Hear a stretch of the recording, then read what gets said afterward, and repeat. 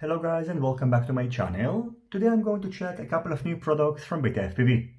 In this video I'm going to concentrate on the X-Night V2 5-inch frame and the latest F4 all-in-one 35A flight controller. And on two separate videos I'm going to thrust test the new 1805 2550 kV motors and review the M02 VTX and antenna combo. Let's start with the X-Night V2, which is a very light frame for ultralight 5-inch builds. In terms of packaging, inside the box you can find the assembly diagram, the bottom and top plates which secure the carbon fiber arms, a bottom carbon fiber plate for securing the battery, a BetaFPV branded 20 cm long battery velcro strap, a bag with all the needed M2 screws for assembling the frame, two 3mm and two 5mm thick battery pads, two rubber anti-slip stickers, and four interchangeable 5-inch carbon fiber arms. In order to assemble the frame, simply secure the bottom plate to the top one using the shorter M2 screws. You should be careful not to over-tighten these screws, and by the way, you should also pay attention that the frame doesn't come with a canopy, so you need to either 3D print your own one or purchase it separately. In terms of specs, the wheelbase of the frame is 200mm and it features a true X pattern. The thickness of each replaceable carbon fiber arm is 3.5mm and its width is 6.1mm. The thickness of the bottom and top plates is 1.5mm. The weight of the frame is 28 grams.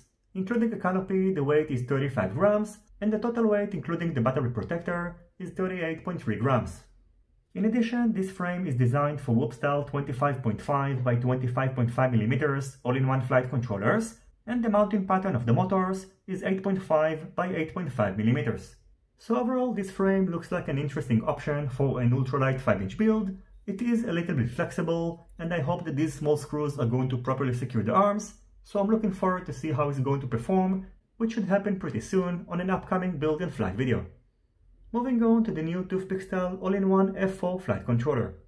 In terms of packaging, inside the box along with the flight controller, you can find a high-quality XT60 battery connector, which is pre-soldered to 8 cm long 14-gauge battery leads, a 35V 680 microfarad capacitor, and a bag with silicone grommets and M2 nuts and screws.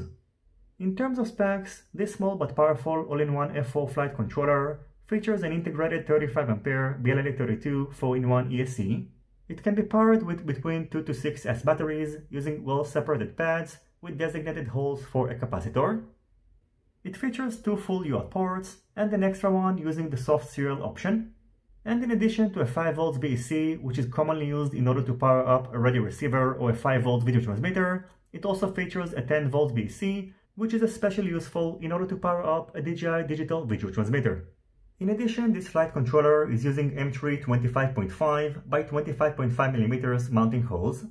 The outer dimensions of the board are 33.6 by 33.6 by 3.6mm.